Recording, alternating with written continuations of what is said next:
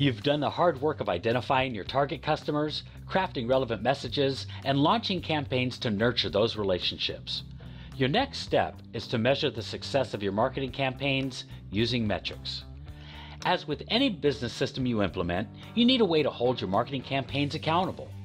When you see what's working, you can reinvest more of your resources into those areas and grow your business even faster.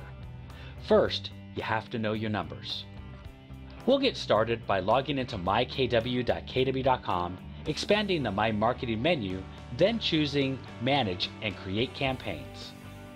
Here, you'll see an overview of all of the campaigns that you've saved or you've launched. The overview stats apply to all of the campaigns in that section, and the stats are averaged for all of the campaigns that you see. We'll explain the campaign statuses. Active means a campaign was activated by the user. Completed is the last step for a date campaign has run. Inactive is set by the system due to an error with a piece. The user must take action to fix the error, then reactivate the campaign. And new/paused means the new campaign has never been activated by the user. You can view the entire campaign performance or click on the campaign to see the performance of individual pieces. We'll start by clicking on Review and Configure Steps of the campaign to see the performance of an individual piece. The results will allow you to know where you are now, and you can be purposeful about what strategies you'll use to increase your performance of the campaigns. Campaign performance is measured in two ways: open rate and click rate. Some tips to increase open rate are: avoid looking like a spammer, avoid all caps and weird characters and subject lines. Make sure you're emailing an approved list. Don't purchase lists to email. That's a surefire way to get blacklisted quickly. And write a caption that matches what your consumers would want to open. If there are certain pieces that get more open rates, then try to do more things that match those types of emails.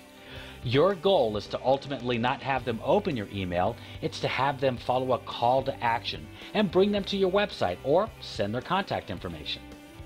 You've mastered a way to prevent your emails going to junk, and you've found subject lines in an email list that will respond to and open your emails. Congratulations, you've made great progress. What's the next step? It's to get the people who have opened your email to actually click through to your product. After all, the entire purpose of your email is to drive traffic to your website or an email landing page. Some ideas to increase click rates are a clean, simple copy, compelling calls to action, and use videos. If a client does decide to opt out of your campaigns, they will be taken to this page where they can update their home alerts, saved homes, and email settings, and they also have a chance to search for homes. If they choose to unsubscribe, you will receive this email. Tracking the performance of your campaigns can give you valuable insight to your customers. When you can see which marketing pieces work and which ones don't, you can tailor your future campaigns accordingly.